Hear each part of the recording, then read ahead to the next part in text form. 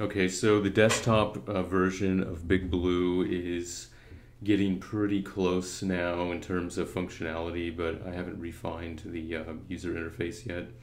But basically, most things work now. Like you can click around and go through all of the list and do all that stuff. So you have this persistent list, a tree view on the right, and then you have a listing of all of the items in the list here, and then you got the snapshots, and you can see how I have the videos hooked up now.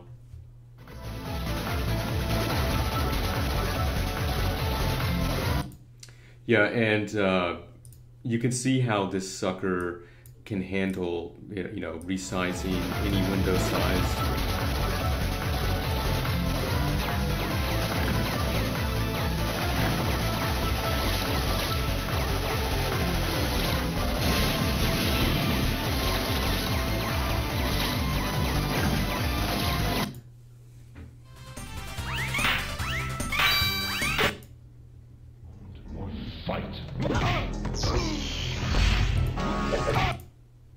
Yeah, so I'm pretty happy with it. I mean, it basically works like the normal Big Blue, only you use a mouse interface, and it's basically like a desktop program. Yeah, I don't know how much more there really is to say about it there. So yeah, the main things that I have to do now, I need to implement the skinning, so you can skin it differently, set the font size, font type, and hook up the search and the microphone search, and then that should put the button on that.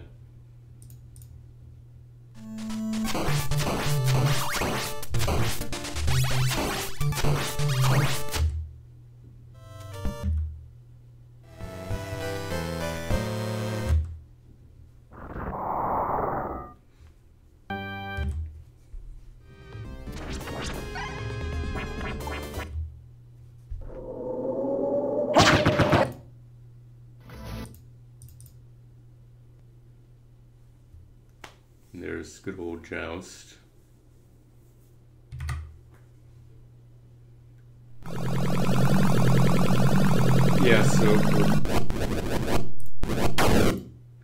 So I'm